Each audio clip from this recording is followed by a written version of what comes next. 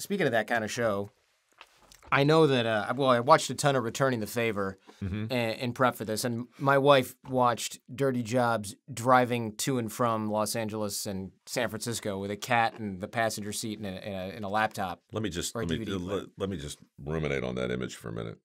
You got a cat, laptop, wife, Dirty Jobs, contained space. Yeah. And this is fantastic. At some point, paying attention to the road, hopefully, while watching every episode of Dirty Jobs on DVD. Yeah. Which I'm sure is still somewhere in the house. But when I was doing prep for the show, watching Dirty Jobs or something along those lines, you had your hand down the business end of a sheep. And I figured you probably weren't at that time thinking, one day I'm going to be at One Union doing voiceover work. But in the meantime... No, I was actually coming from One Union to do... I mean, I've been coming here to this space for 21 years. Really? Yeah. Oh, I didn't know that. Yeah, I moved up to San Francisco. Well, I guess it's not quite 21 years because I came up here right after 9/11, and so that was 2001, and that was before Dirty Jobs. But I've been impersonating a voiceover guy, for 35 years. So the business end of the sheep cervix came sometime between. I don't even know what was in there. Yeah, once you're marking your days, by various kinds of animal husbandry violations, right? Like there are no more holidays left in my calendar. It's like, oh yeah, October. That's the time we castrated lambs with sheep. I remember that. That's funny. That's literally the next thing I've got, which is one of the most memorable episodes had to be when you're castrating sheep and the guy goes, it's easier if you just bite it off. That moment actually became a TED Talk accidentally. I gave a TED Talk in 2008, and I went down there because I thought the network asked me to go down and say a few words at this conference that they were sponsoring. So I was like, well, okay, I can say a few words. But I walked into a full-blown TED Talk. My picture was on the wall hanging there with something like Lessons from the Dirt written on it. And then a 20-minute rumination on the changing face of the modern-day proletariat vis-a-vis the digital divide with Mike Rowe, right? So it's like, so I had 3 hours to put some kind of story together for TED. I wasn't even sure what TED was, to be honest. But that moment after I had called the Humane Society to make sure I was doing it right because that show, man, to make sure you were properly biting off. Oh no, I didn't know I was be biting them off. I just didn't know. I mean, in those days, Dirty Jobs. There was a file this thick on one of my boss's desks filled with letters of complaints from what I called the army of angry acronyms. So every week it was somebody else. It could be OSHA, could be PETA, could be HSUS, could be the EPA. What's HSUS? Humane Society of the United States. Got it, yeah. Right. So, this is the thing about TV. Everybody watches it through their own lens. And if you are in an organization, then you have an agenda. And your agenda becomes the most important thing, right? So everything you see, everything around you either comports or fails to comport with your own version of morals and dogma. And with a show like Dirty Jobs, it was like before the army of correctors really reared their collective heads, which of course is where we're living today. Yeah, good luck doing Dirty Jobs today. Well, that's why my podcast is called The Way I Heard It. That's why my book is called The Way I Heard It. Cappuccino? That's why the cappuccino is called The Way I... This is actually... Thank you, Ryan. You're welcome. This is really the single best thing about doing voiceover. Yeah? Getting coffee brought to you? You sit in a clean, well-lighted place. The temperature is controlled. You sound more credible than you are, and every so often people bring you a beverage. Yeah. It's nice. I mean, you had sparkling water here. I mean, I probably shouldn't even say that. I mean, your image right now, you're this blue-collar hero, and it's like there's Perrier here and a cappuccino on the end of the table. Look, it's not like I made either one of them. That's just what was here. And, Yeah. and my image, to the extent that I have one, I hope is rooted in the fact that I will accept with grace whatever beverage is brought to me by whomever at whatever time. Yeah. Didn't mean to throw the whom's in Yeah, there, but yeah. you know what I mean? I was gonna say that's not doing you any favors with all that. I'm from Michigan, so like we talk in a certain way. Yeah. And Perrier is not in the vocabulary, and cappuccino is also not in the vocabulary. But don't you think that kind of cognitive dissonance is exactly what the country needs right now, right? Rather than people completely embracing their own trope, right? You know, I mean, we seem so anxious as a country to put everybody into their own category. So if you see a guy in a flannel shirt who you recently saw castrating lambs and crawling through sewers, having a cappuccino, well, say, wait a second, something must be wrong here. He must be a fraud. Right. Because, I mean, nobody would crawl through a sewer and have a cappuccino, right? The cappuccino drinking is just CGI. The rest of it's real. Actually, this is all CGI. Too. Yeah. This is I'm not really here. I've been gone for some time. That explains why it was easy to book this. Yeah, he's not really going to be there. You're gonna Speaking have of to which, we did this, what, like 2 years ago or a year and a half ago? More. Oh, it was probably 3 or 4 years ago. Yeah. And we did it here, right? It was here, not in this room. No, in the next door. In the one that burned down. So we had a fire here at One Union, but it's better than ever. Back. I'm just saying that if I start telling you a story that I told you before, And if I remember it, I will say something. or surely your viewers will. We'll hear about it. We'll get letters from acronyms. Sure. Yeah, this is the I don't even know what the acronym would be. The Department of People who've already heard this effing story before. Yeah. Which one would you know? DPHB. Yeah, they're out there. They're out there. Yeah. So you've seen it too, right? Like Of course. This giant sort of spasm of correction where everybody all of the time now is armed with this thing. Yeah. And access to Smartphone. like 99% of all the information in the world, except that all the information in the world contradicts itself too. So we are just completely obsessed with voicing an opinion, offering proof that our opinion is correct, offering backup from sources that may or may not be real. No one knows anything. It's amazing. And to my earlier point, that was just starting to happen when Dirty Jobs exploded. We were constantly finding ourselves answering questions from experts in every imaginable field, every imaginable vocation. You know, that business on the crab boat was kind of interesting, but technically what you're supposed to do. And it's, on the one hand, it's interesting and it's good to be right. On the other hand, it's amazing. It's just amazing the absolute heft, the tide of correctiveness. It's a little scary because now we don't really know. There's almost no way. Well, first of all, there's no way to be right, which is fine. I don't have to be right, but it's a little dangerous because I have to think now. Do I want to express this opinion? Because I might hear a lot from a lot of people that it's unpopular, and of course they would say, well, if you're hearing a lot, then maybe you should change your thinking. And maybe there's something to that. You know, if I say, in fact, I said a long time ago, oh, that's retarded. And someone goes, hey, this is me and my mentally disabled sister. And like, you know, that it's not really nice and you should be more woke, but I still like you and I like your show. That's okay. I can take that kind of correction. But another time I said, this guy was just having a complete spasm on the show. And somebody wrote in and went, how dare you? There are people that can't help but have those. And who's having spasms on purpose? I mean, that's a good point. Nobody schedules in, a spasm in the midst of an otherwise hectic day. I got to leave time. Right. Somewhere between 2 and 3, I like to have a good twitch. Yeah, and warm up those letters, people. He said twitch. It's copywritten.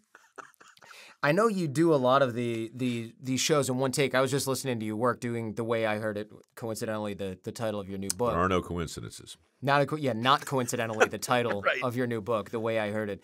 And I was like, oh, is he going to do it all in one take? And there was a couple little, hey, let me re-record this, let me re-record that. But are you rehearsing what you've written before you get here? No. No, I write the stories on planes, usually 3 or 4 sense. months prior, and really just to pass the time. That's how the podcast started. I was just looking for a way to compress time and do something on planes aside from read the same books I keep rereading, And so I just started writing. And then we started throwing the stories out there, and people dug them. And so I started writing more, and then it became a thing. But no, to answer your question, I'm familiar with the stories because I wrote them, but I don't. It's the problem with rehearsing anything is that the minute you do it a second time, it's a performance. Mm-hmm. And that's great if you're making a movie or selling a performance. And to some degree, the books are intentional things, podcasts are deliberate things. Yeah. You don't want to completely Forrest Gump your way through it. But I think the thing that's for Excuse me, how dare you? That man was mentally disabled. You know what? And he twitched several times. Poor Forrest did. Them's was my magic shoes. Come on, it's a great moment. Unrehearsed. So the business, I look at it like this: if authenticity is really the thing that's for sale, mm-hmm. then the question becomes, what things do we do to get in the way of an authentic moment with our audience? Mm-hmm. And typically in production, it's production itself that gets in the way. It's the placement of the camera. It's the placement of the mic. It's a plane flies over, the take gets busted. It's makeup.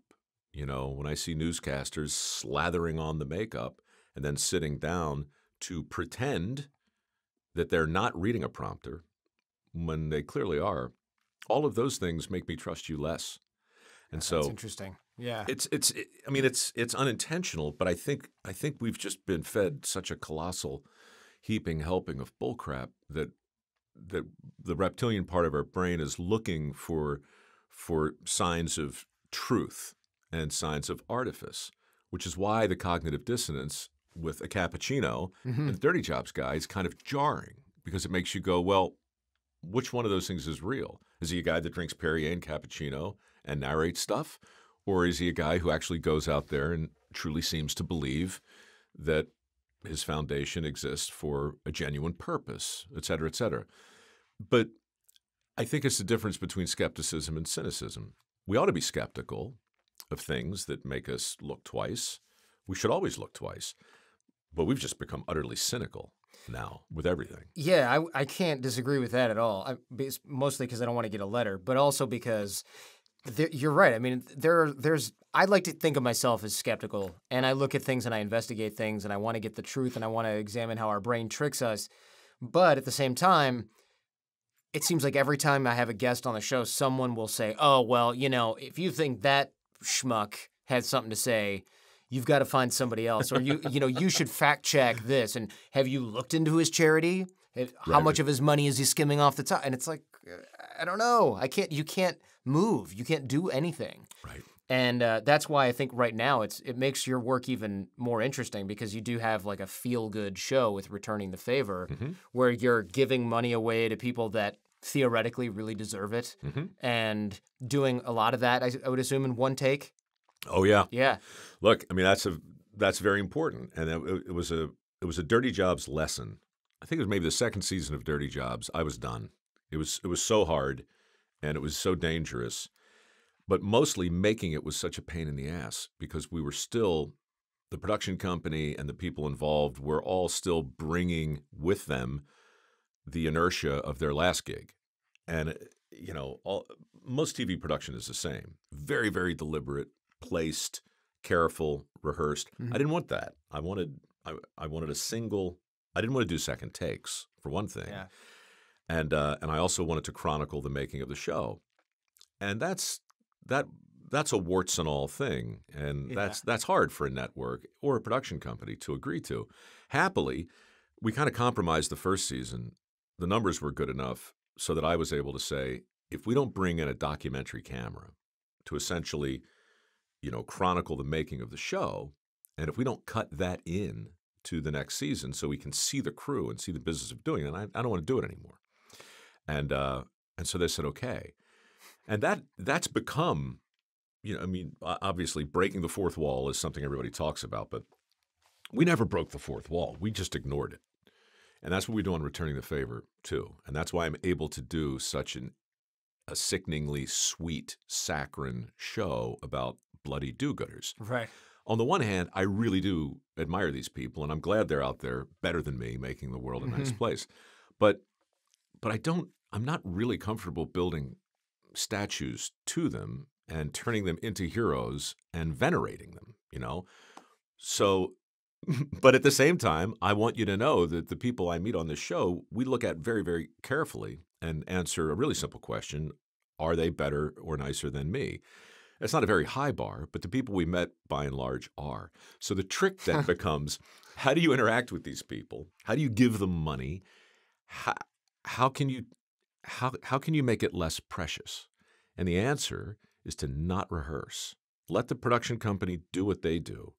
But then I come in, let the producers bring me up to speed on camera, let me meet the people for real the first time, capture all that on camera, and cut the warts and all reality of making the show into the finished product. That, to me, really was the promise of reality TV. Now, we totally screwed the pooch. Now it's all scripted. It's as scripted. It is as scripted as an episode of Friends. And if somebody tells you differently, they're lying. That makes sense, yeah. And you can tell that Dirty Jobs, Returning the Favor, those can't be scripted. I mean, one thing, who's going to go, hey, refill the dump truck full of tilapia poop and dump it out again and make sure it splashes on us? Yeah, not going to happen. Or there was one episode where this sewer rat, the size of like a dog, runs across your foot, which was I thought was really funny because you actually go, ugh. And I'm like, you're in a sewer. 2 episodes prior, you're in a tilapia, I don't know, hole full of poo. And this little, well, maybe this dog-sized rat runs across your foot, and that's what causes you to lose the veneer of Mike Rowe cool. Well, that actually just opened a Pandora's box of insanity on all kinds of levels. When the rat ran across my foot after it jumped off my shoulder, landed in my crotch, sent me leaping into the air, hitting my head on the roof of the sewer, and then driving me face first into a river of crap. And when I pushed myself up and spit something out of my mouth that never should have been there, my exact words were, "Holy crap." Now, the censors, standards and practices at the network were like, you can't say crap. I'm like, guys. It's actually crap. I'm covered in shit. Surely, But the problem was I got all kinds of letters from people who thought I said, holy shit. Yeah. Now, because they bleeped crap. So suddenly I'm in my boss's office having this existential argument over the right thing to say when you fall face first into a river of shit. And they had a list of words you're allowed to say. It's effluvium, feces. I'm going to yell holy feces. That's why you talk like that. Right like that, not talk like that. Well, in the end, effluvium. I started calling it poo. And they were like, well, that's just absurd. I'm like, well, of course it's absurd. But I want the world to know I'm calling feces poo because if I call it crap, you'll bleep it, and then I'll get angry letters from viewers who think I'm using bad language. My kid watches this show. So it's all so odd and fragile and precious, and brands today are in the fight of their life, and producers are in the fight of their life, and promotional people and marketers, they're in the fight of their life. They're all out there. It's incredibly noisy, and they all want something authentic, but so often they get in their own way and basically doom. They doom their own quest. It's a heck of a thing. I guess next time you fall face first in crap, you should just, who's got lamb gonads? I got to wash this taste out of my mouth. The moral of that story is just stay out of the sewer. You go in, you make your point, and, then come and narrate something. Yes, exactly. Life's easier. Yeah. Does anybody have a crap-proof face mask that I can wear for this next gig? The feel-good shows are pretty rare these days, though. Like, Returning the Favor stands out pretty uniquely in that no one's competing for the money. It's not Shark Tank or something like that. They don't have to impress you necessarily. It just sort of happens. It's got to be hard to get all these small-town people usually together. And it's like, keep a secret from the nicest person, one of the nicest people in your town. Everybody else get in on it and make sure nobody texts her, puts it in a thread when she wonders where everyone is. Lie to them. I don't know. How do you, who orchestrates all that? It happens in a couple different ways. The first thing that happens is a small crew goes in under the auspices of making a digital documentary or some modest thing. And, most of the people we feature on the show are involved in, some kind of altruistic effort, so they want the press. And so they'll sit down and they'll talk to these people. While that's happening, other things are going on regarding the reveal or the surprise, and I haven't shown up yet. I don't show up until I literally spend 6 hours with these people. The advance crew has gone in. They've set up some kind of surprise. I go in and I play it exactly as it lies. If they know me, that's fine. Most of them do at this point. Some of them think, am I on dirty jobs? Am I on Somebody's Got to Do It? Some people have just figured it out. They're like, oh my God, is this returning the favor? And this is really funny. You know, a few years ago. Yes, but we're not returning one to you. Sorry. Well, I mean, a couple of years ago, it would be a disaster, and production would stop, and everybody would huddle around, and they'd try and figure out what to do. Today, I just say, yeah. As a matter of fact, it is good for you. You figured it out. Now, what are we going to do? Because we still have to shoot the show, and script, and so that gets cut into the show, and it's really not a disaster at all. Yeah. It simply means that if you really surprise somebody, really get them totally out of the blue, it's because they didn't know it was Christmas morning. But if they know it's Christmas morning, it simply means they don't know what's under the tree, and they won't until you give it to them. And so it's still, you know, we're not really there to document Christmas morning. We're there because the people we're introducing you to are people that we think you should know. People who are doing something cool in their neighborhood. And because it's on Facebook, you don't have the same weight of network oversight and fear, frankly. You know, Extreme Home Makeover was a 60-minute show, and that thing, man, it had to run in a very specific way. There were hundreds of people on that crew. Jeez. There were hundreds. I was up in Maine one time fishing for slime eels. It's a great episode of Dirty Jobs, and we'd been out for a couple of days, and we came back in on the boats. And coincidentally, in this same little small town, Extreme Home Makeover was there, like building a house. And they were all like, "Oh God, can you come over and have lunch with us? Say hello." And I said, "Well, sure. Can I bring the crew?" And they're like, "Yeah. Well, how many are there?" And I'm like, 6. I'm like, 6? Of course, bring them. They had close to 300. Oh man. So, like, you're talking about contractors, people working on a house. You're talking about, you know, multiple live vans because they shoot it like it's live to tape. And, you know, an episode of that thing probably, it cost millions to shoot. Oh, that's crazy. And an episode of Dirty Jobs, 6 dudes, 4 with cameras out in the world, not doing a second take. How much did that cost? Are you allowed to say? Do you know? Sure. I mean, at the time, an hour of Dirty Jobs would probably cost about $350,000 to $400,000. Wow. Everything. Yeah. Right. Yeah, So that's amazing. So it's like a factor of 10 or something like right. And the shows were equally rated. that. Yeah. No wonder they liked you so much. Well, it's just, you know, I mean, I got a little expensive there toward the end, but We're gonna have to cancel this. Yeah, right. You're gonna have to call it. Someone's got to do it now. Sorry. That's pretty much what happened. Yeah. But no,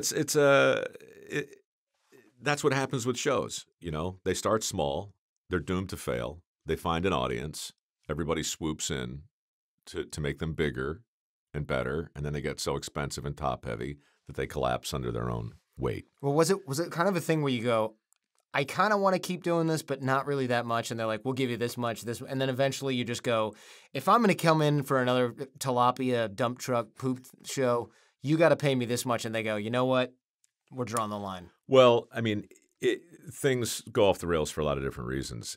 In my case, it really wasn't about the money. The money was involved. Mm-hmm. We went for 8 seasons, and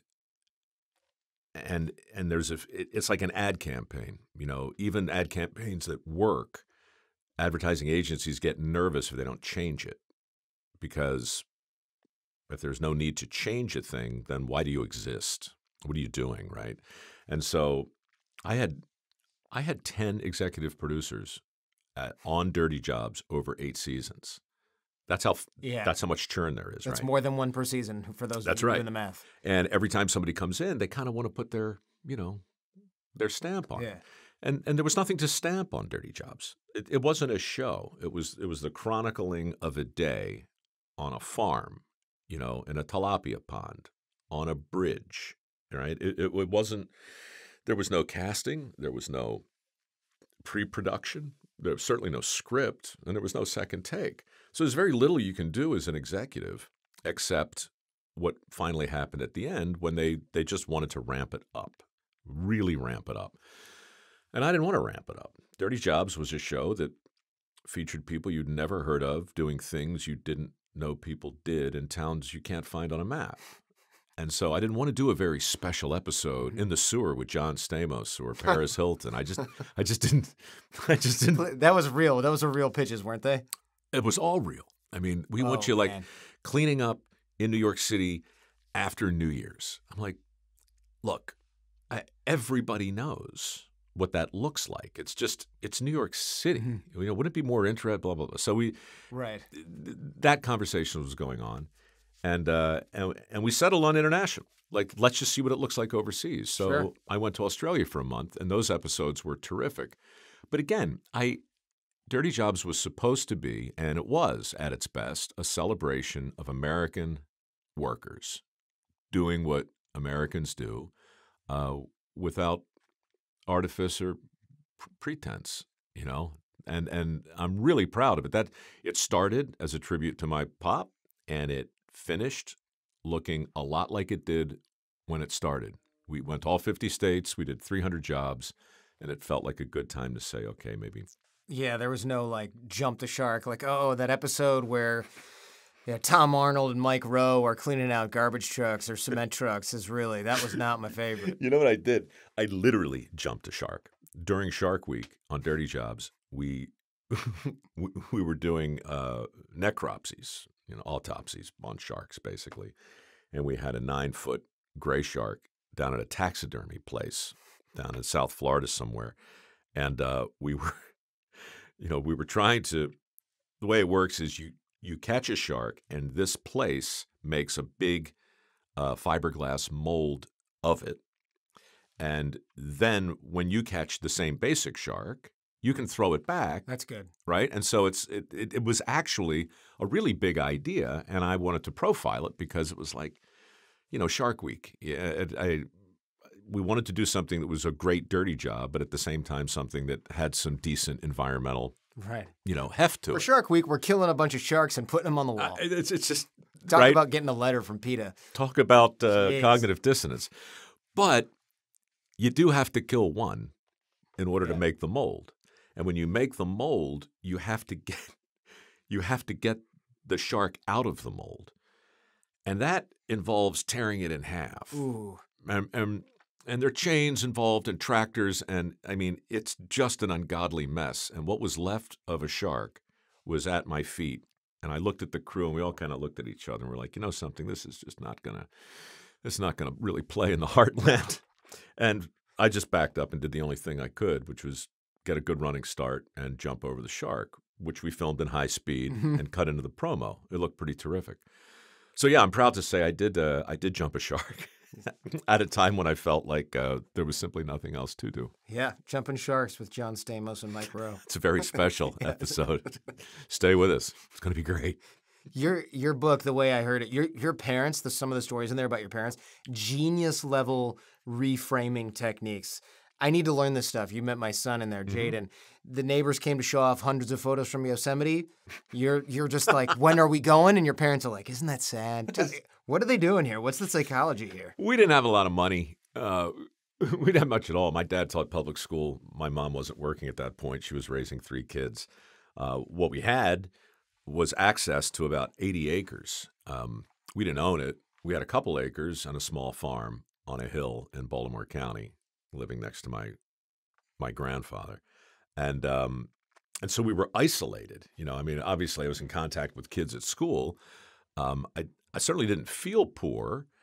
And the reason I didn't feel poor is because my parents figured out a way to make me feel sorry for people with money.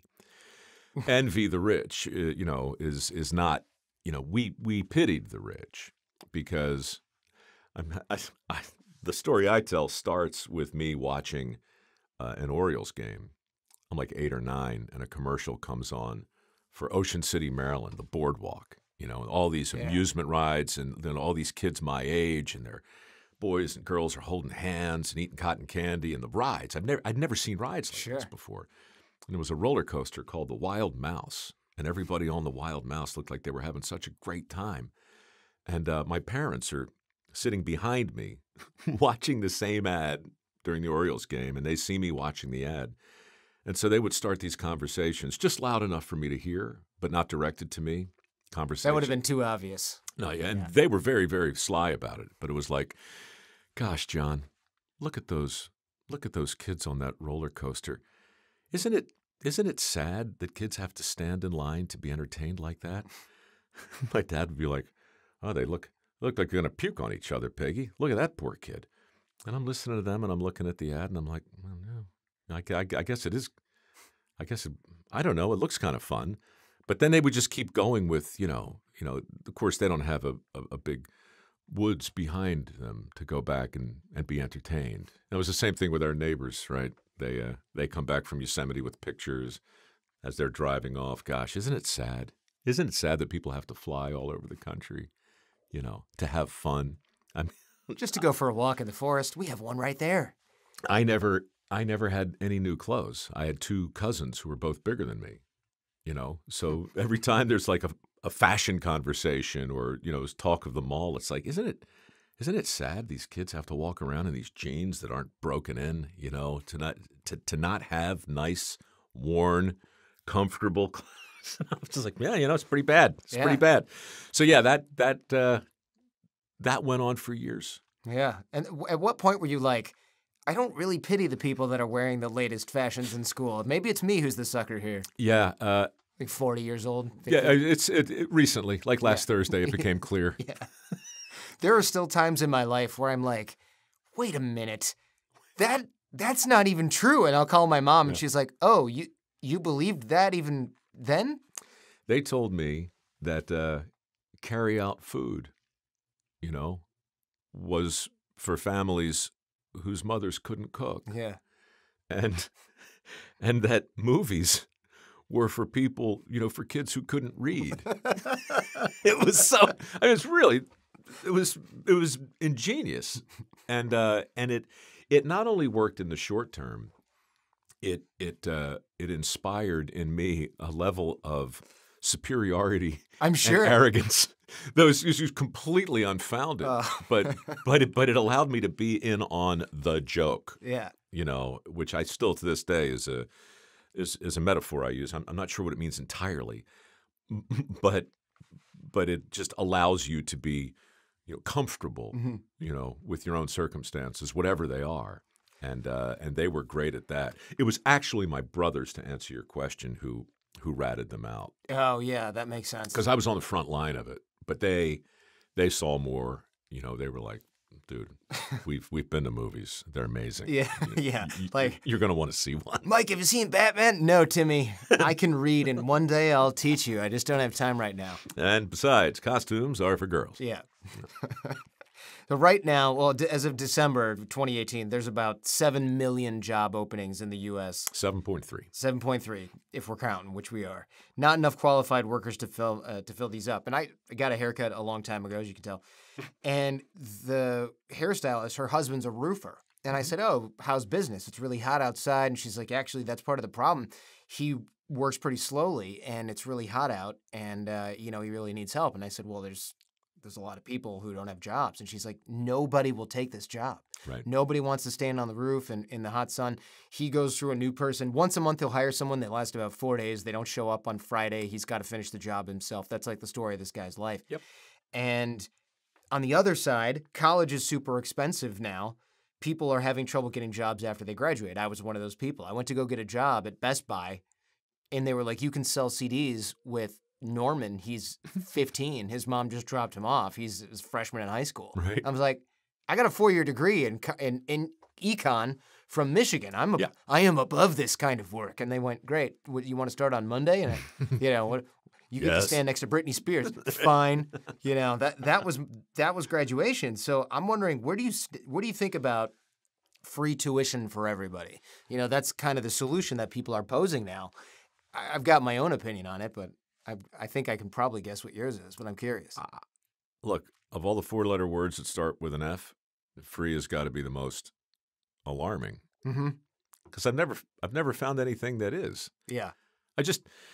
I mean, it gets political fast. Yeah, Everything sure does these days because everything is binary. But part of what frustrates me in a very general way with the way a lot of people think who are coming out of school right now is that there really and truly is such a thing as fill in the blank, free blank. You know, what's the old expression? There is no such thing as a free lunch. Right. And there's certainly no such thing as a free education. And if anybody were to seriously want to talk about it, then my first comment would be, okay, just so we understand, the professors have waived their salaries. The administrative staff has waived their salaries. The football coaches waived their salaries. The custodians, all the people who take care of the institution, none of these people are being paid because they are working for free. Therefore, I can attend and not pay them since nobody anywhere is paying anybody. That's what free is. If you mean a version of free that involves somebody else paying instead of you, that's not free. Mm-hmm. So, you know, the first thing that I would try to do if I were really getting sucked into a political diatribe on what to do about the rising cost of tuition is I would say set the table properly, and let's not use words that mean something other than what they truly mean, or let's at least agree to some shared definitions. Otherwise, we're just going to talk past each other. Mm-hmm. Yeah, I think for something like STEM or some job that's really in demand, but even then, you got to pay it back. Like, I'll happily send you to plumbing school if I'm going to get a return. Then it's an investment. Right. It's not a donation to your English degree or your anthropology degree. Well, you also have to look at why college got as expensive as it is. And you have to, and this shouldn't be political, but if you go back to 1982, when I graduated from a community college and took a year or two off, and I went back to a university. But in 1982, well, let me say it this way. The cost of 2 years at a community college and 2 years at a university for me was just under $11,000. The exact same degrees today, an AA and a BS from the exact same places, are just under 90. So, wow. I'll say it like this. Nothing since 1982 has increased in cost faster than the cost of a 4-year degree. Not healthcare, not real estate, not food, not energy. Nothing. That's saying a lot. Nothing. So you can't just look at that, as some do, and say, well, that just proves how important it is. and how critical an investment it is. Because that's what we've been sold, right? We've been sold, It's not an education, it's not a commodity, it's an investment. Okay, so why did the investment increase exponentially? And I'm not an economist by any stretch, but I think the biggest reason is because we embarked as a society on a concerted effort to tell a generation that the best path for the most people was a 4-year degree, which is also the most expensive path. And then we started showing them pictures of people who didn't get a 4-year degree, who were laboring in all kinds of other vocations that looked like some kind of consolation prize. Yeah, the old work smart, not hard. That thing was guy welding or something. Yeah, no, that literally was one of the first posters in a PR campaign for the big push for college. It was in my guidance counselor's office in 1979. You know, work smart, not hard is what it said. Mm-hmm. A picture of a graduate standing next to a guy holding a wrench, looking like he won the booby prize. Mm-hmm. So the tropes, bromides, and platitudes fueled the belief that if you didn't get a 4-year degree, you were screwed. So it's very different. You know, college, higher education did need a PR campaign, and it got one. Unfortunately, it came at the expense of all other forms of education. Yeah. And so we turned all of these other pursuits into cautionary tales. Then we freed up a limitless supply of money. And then we put an incredible amount of pressure on kids to borrow whatever it took to get the magical paper that would ensure their happiness. So when people say, Mike, why did college get so expensive so fast? I say that for a lot of reasons, but the big thing behind it was this societal push that gave college permission to charge whatever they wanted. And so they have. And because it's couched as an investment, we just keep borrowing more and more and more. And it's amazing what comes back to me when I make this argument. You know, people will sum it up and basically conclude that I'm anti-education or anti-college, and I'm not. But I am this is so important that we can charge whatever we want. That's just bullcrap, and that's what we've done. And look, it's one thing not to be able to find a job. It's one thing not to be sure what you want to do with the rest of your life. But to be unsure and untrained and in debt, 5 or 6 figures, very, very, very difficult for people to crawl out of that hole. It's especially because it's really not a function of there not being any jobs. It's a function of not having enough qualified people to fill jobs that already exist, right? Mm-hmm. So the roofer who doesn't want to hire somebody who's off the books and can't find somebody who'll do the job. We're building a house pretty soon, and my wife's brother built a house, and he was saying the drywall guy can't even find somebody who's going to hold up the drywall. He's offering like $50 plus an hour, I think. Yeah. And he just can't find anybody to do it. You don't need that much special training. It's just that there's a perception issue where people go, well, I went to college. I'm not going to put up drywall. I'm waiting. Yeah. Where's my magic job? Right. You know, I paid my dues. They punched my ticket. Now I'm ready to, people, they seem to have stopped looking at jobs as rungs on a ladder and started looking at all of the rungs as a destination and concluded that, well, just because one rung is down here and the other rung is up there doesn't mean there should be a difference in pay. Well, of course there should. Your buddy who has a roofing company didn't always have a roofing company. He started roofing. He started working in the sun, and then he got good at it, and then he moved up. This idea of working in a workforce where there's no mobility, it's just not true. But it also informs a lot of the misperception, I think, that makes people look at jobs in this way. This just happened. I don't know if you saw this article. It's amazing. It's an article in last month's Atlantic, and it's called "Welding Won't Make You Rich."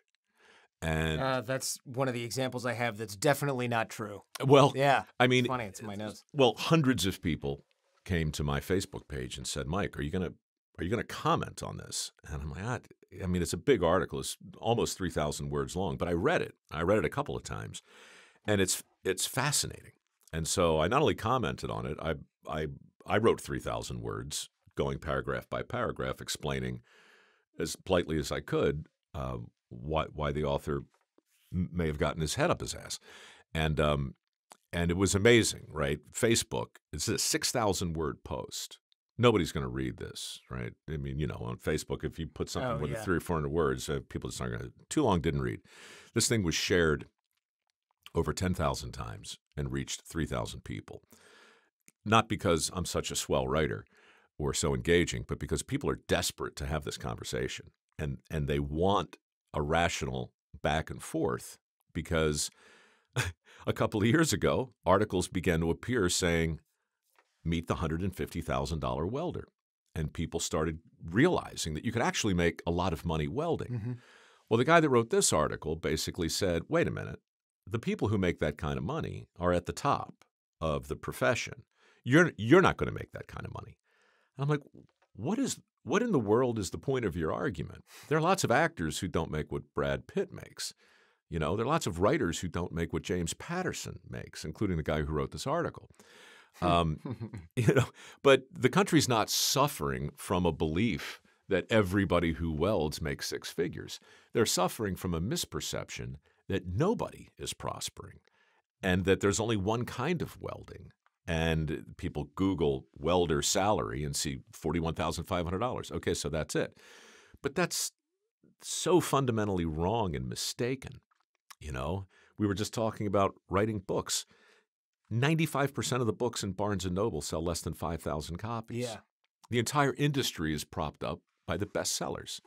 The podcast industry exists because of about 20 podcasts that are pulling the train. Mm-hmm.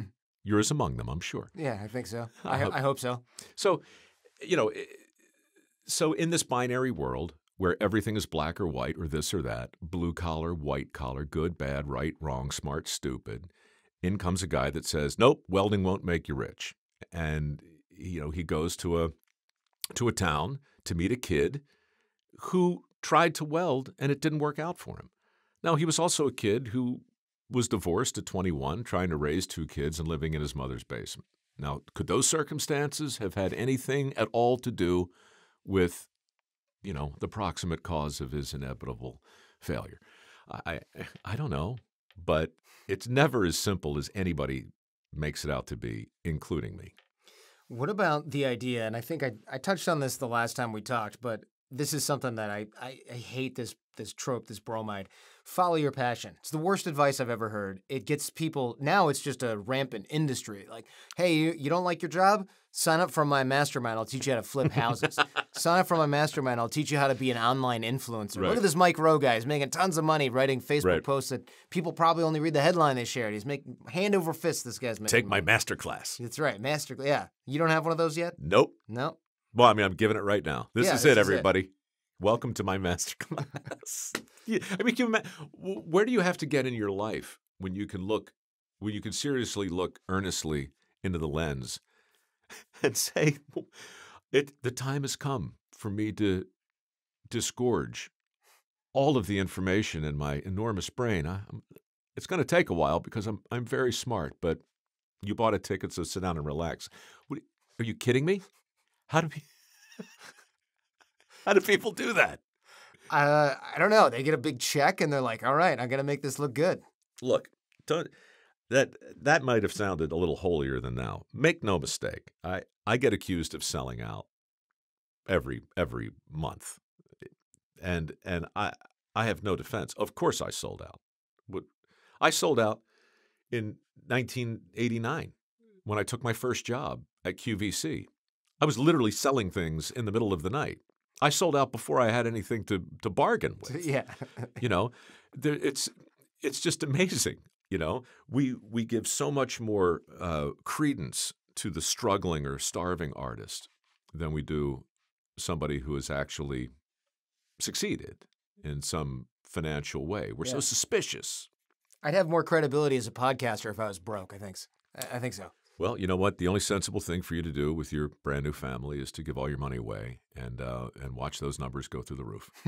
Yeah. It's so easy. The roof that you're trying to get fixed. Yeah, the roof that I don't have because I'm broke now. Yeah. Yeah, I think you say take your passion with you, but I think a lot of people go, yeah, that sounds really good. And then they don't do that. No. Or they don't know what that means. No, it's kind of like, stay the course. Yeah. Persistence. Keep your head down. Yeah, it's great. Staying the course is terrific advice if you're going in the right direction. Following your passion is terrific advice if the passion is taking you to a place where opportunity and your own set of skills will be able to coexist.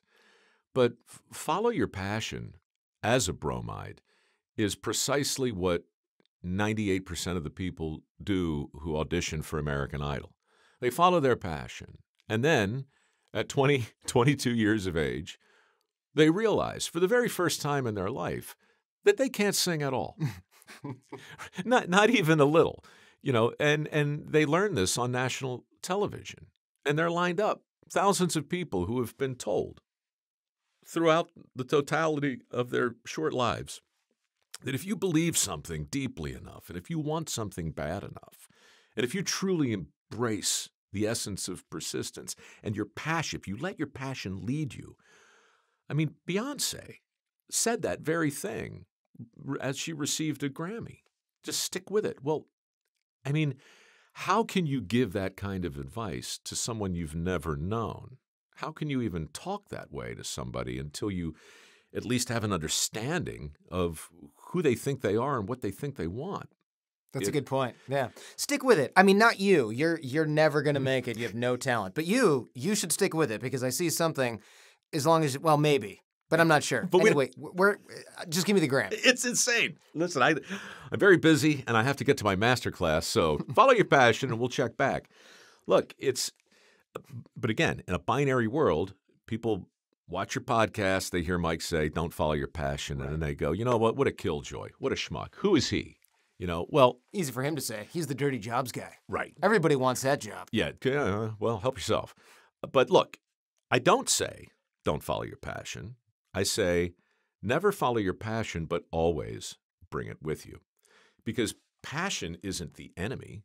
It's just not the thing you want pulling the train. Passion is something that all of the dirty jobbers that I met possessed in spades. Now, they just weren't doing anything that looked aspirational. So it was confusing. It's back to the cognitive dissonance of a guy in a plaid shirt sipping a cappuccino. That doesn't make sense. Well, guess what? Neither does a septic tank cleaner worth $1 million who has multiple trucks. That guy had $1 million business? Oh, yeah. That doesn't surprise me, actually. I actually counted them up once. I could be wrong by a couple, but I put over 40 people that we featured on Dirty Jobs as multi-millionaires. We never talked about it because the show wasn't really about money. It was about work and good humor and skill. But when you find somebody who's prosperous, who doesn't look prosperous, it didn't used to be a disconnect, but today it is. We need everything to line up in order for our brains to believe it. And even then, we're cynical, right? So, the first great lesson from Dirty Jobs was these people are passionate, but they don't look like they should be. So what do they know that we don't? And the first enduring lesson to come out of that was, well, you don't have to follow your passion in order to be passionate. It's kind of like, I think of it in terms of a dream job. That's still a trope that people have today. Oh, yeah. And it goes back to college. What do you have to do to get your dream job? What do you have to do to have real job satisfaction? If that's the question, a lot of kids today will say, well, the first thing I have to do is identify the thing that's going to make me happy. At age 17 or whenever you go to college? Whenever. I have to identify the proximate cause of my happiness. Then I have to get the paper that will allow me to pursue that thing. First, I need to get the money that will allow me to pay for the paper. And then I need to go through X years here, blah, blah, blah, and so forth and so on. It's exactly backwards, right? What we're really seeing are people going through a process where their passion leads them and their hopes lead them to the dream job. And when they get the dream job, now they have permission to be happy. It's really not so different than the idea of a soulmate, the idea that there's one person on the planet, and if you can find him or her, then you'll be happy. Now, how do you do that? Well, here's the plan. You go on Tinder. You got Tinder. Yeah. You swipe left, you swipe right. You got the Snapchat. I don't even know what they've got anymore, but you do whatever you have to do. How do you meet people? You have a significant other at this point, right? Uh-huh. Yeah. How did you meet on Tinder? Oh, the old-fashioned way. Yeah. It was an inappropriate Match. business relationship. It was an inappropriate business relationship? Totally. Yeah, well, I had to avoid this lawsuit, so we're dating now. I was essentially held up. No, look, maybe it's a clunky analogy. Maybe romance is different than vocational satisfaction. However, if you confuse the cause with the symptom, as I believe we've managed to do in 1,000 different ways, then we are going to be led by something other than practicality, opportunity, and common sense. We're going to be led by hopes, dreams, desire, and passion. And those things are too important to be without, but too fickle to follow around. Yeah, that's for damn sure. Yeah, I think most people meet their soulmate, within a few miles of their house. What are the odds of that? Well, most people meet their soulmate and initially determine them to be a pain in the ass. It's not like people are walking around with a soulmate sign. That's a good point. I mean, it's the movies will tell us that. The popular tropes will tell us that. But Look, it's kind of a fact that arranged marriages are more successful than unarranged marriages. That is a weird sort of inconvenient truth for a lot of people who believe strongly in love being the only thing that matters, or whatever. Well, take the religion out of it. Take all of it out of it. If you're simply charged with being happy, you want to be happy, but here are the cards we're giving you.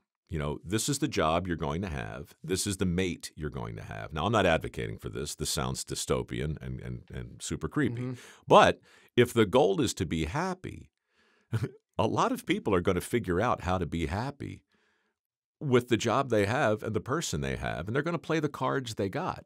It's, the cards you get don't determine the outcome of the game. The player does. Yeah. My wife's doing a good job being happy with what she's stuck with now, She seems happy. Yeah. I mean, there she is out there on the other side of the glass taking care of Jaden. That's right. Your young son. Man, you've got it figured out. You bring your wife and your infant to work day. Yeah, that's right. Yeah. He's got to learn the business. Got to learn the family business. You got any pets? We have cat, no hair. I can't believe you didn't bring your hairless cat. I know. He likes to run around. Is it like Mr. Bigglesworth? Yeah, like a gray version of Mr. Bigglesworth. Oh. Yeah, he feels like a shorn scrotum. Listen, man. It's so funny you bring that up. Can I tell you a story? Yeah. Why not? Listen, any story that starts in a free associative way, inspired with the words shorn and scrotum, is going to end badly. Yeah. Let's do it. No, let's not do that. Oh, you don't want to do it? No, Okay. No. I mean, you know what? If we weren't recording this on camera, next time, yeah. I'd show you something. I'd show you something that would inspire a permanent facial tick. How do we? I know you give work ethic scholarships, right? Because we reward athletic talent, we reward academic, we reward need. You reward work ethic, which seems like it's probably a pretty good idea. How do you develop work ethic in people, though? You can't do it? You can't do it. You can talk about it.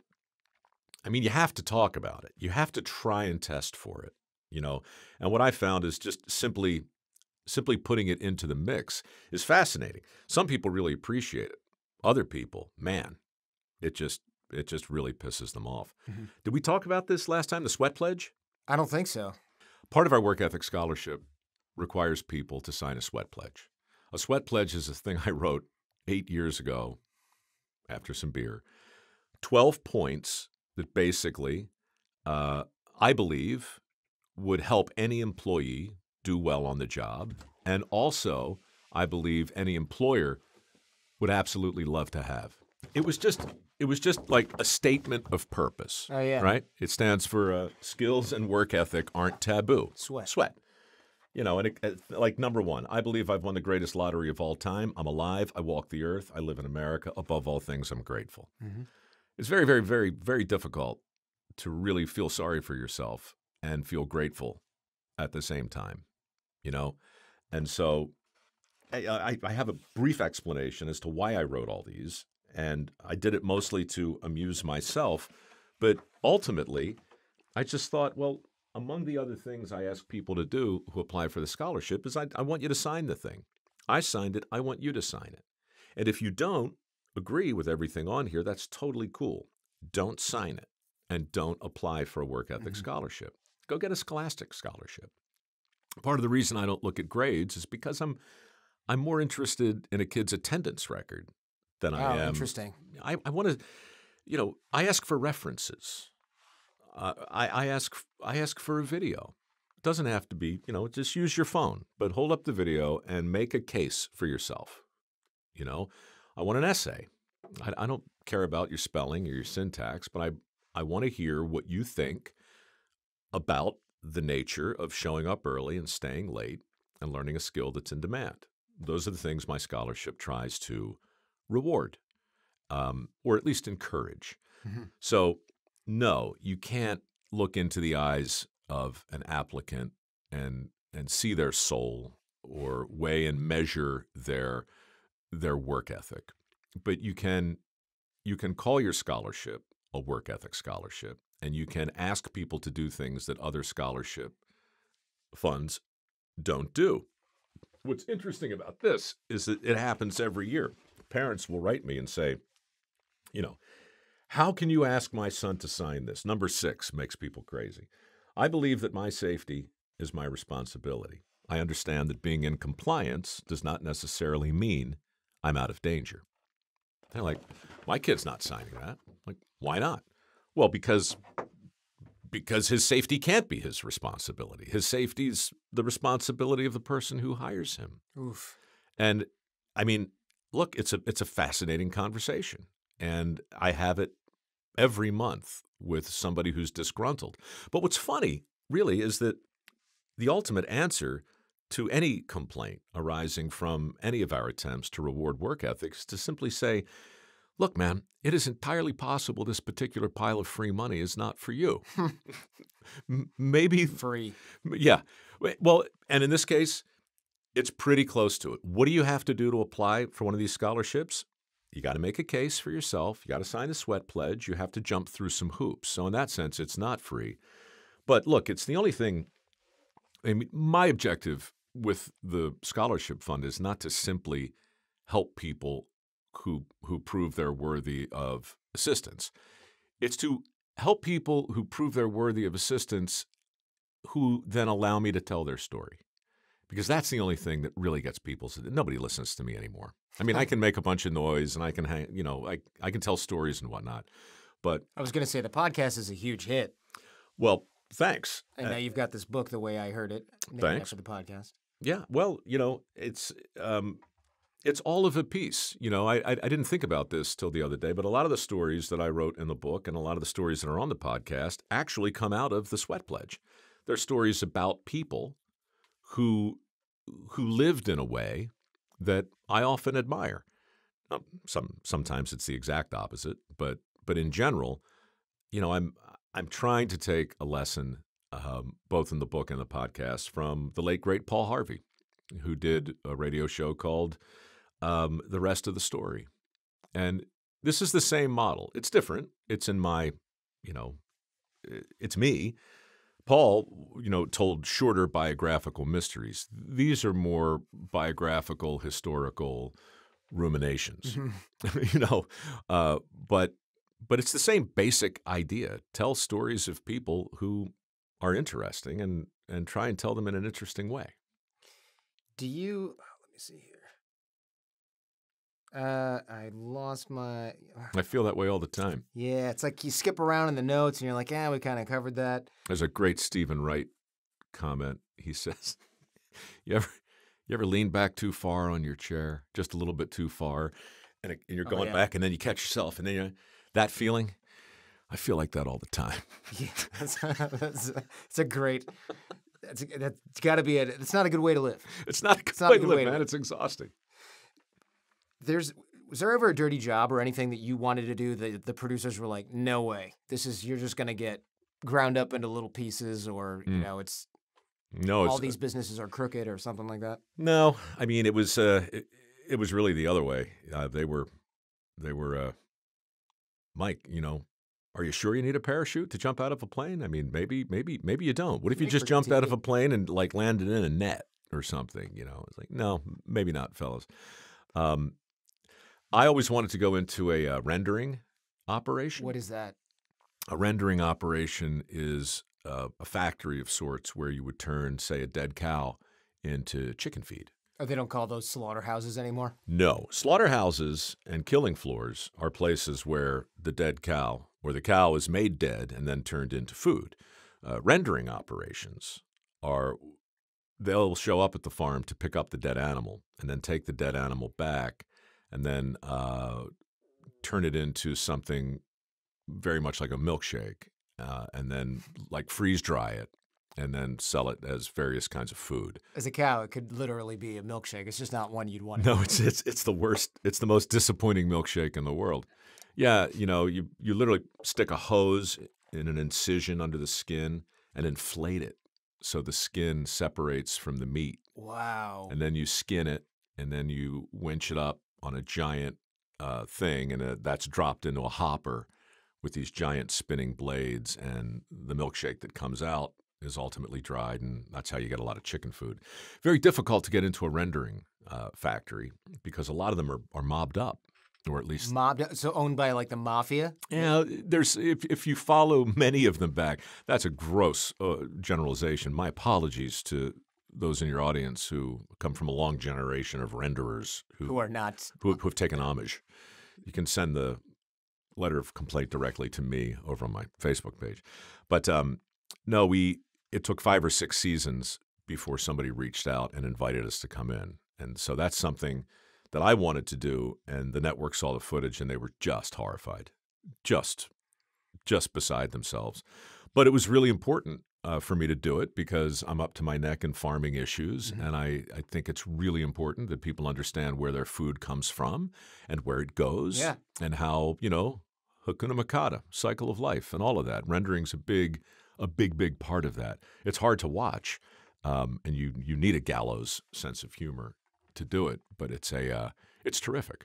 Did that change the way you eat at all, or were you just kind of like, yeah, this is how it's made? Nothing has ever changed the way I eat long term.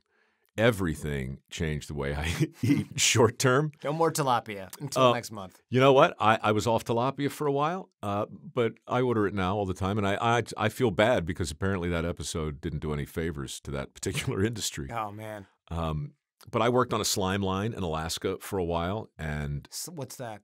Slime line is just it's a fish processing operation. Okay. So I was on a processor, which is a giant ship working about 5 stories down, shoulder to shoulder with people who separate haddock from cod and skin them, and they just go by on a conveyor belt, and the work is very difficult. It's got to be hot down there. It's hot, and the knives are razor sharp, and you're in a boat that's moving around in big water, and it's dangerous in every way dangerous can be.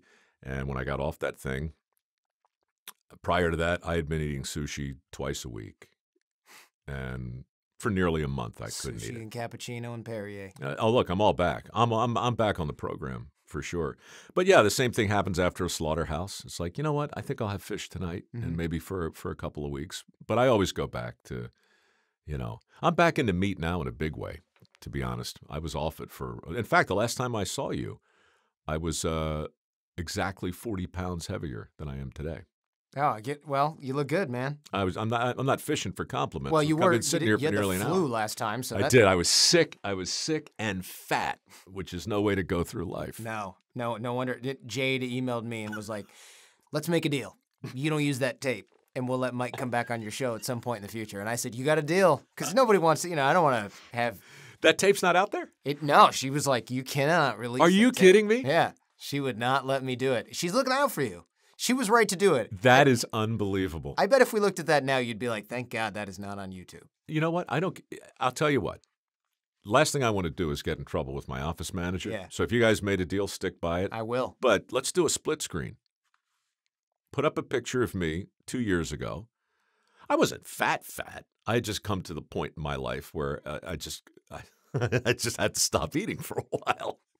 And I lost 40 pounds since I saw you last. That's amazing. Good for you. I think I've lost around 30 pounds too. Well, I got married. You don't want to be the guy in the wedding photos that has. No, you don't. No. You know. No, you look terrific. Thank you. Yeah, I appreciate it. Now that we're both fishing for compliments. Oh, now that we're both shearing our respective scrotums. That's right. I want to end with this because, a lot of people ask me, "Oh, is Mike Rowe cool? You had him on the show. Who's the guy that's really disappointed you the most?" And it's obviously it's not you. I wasn't sure where we were at. Yeah, you wasn't sure where that was going.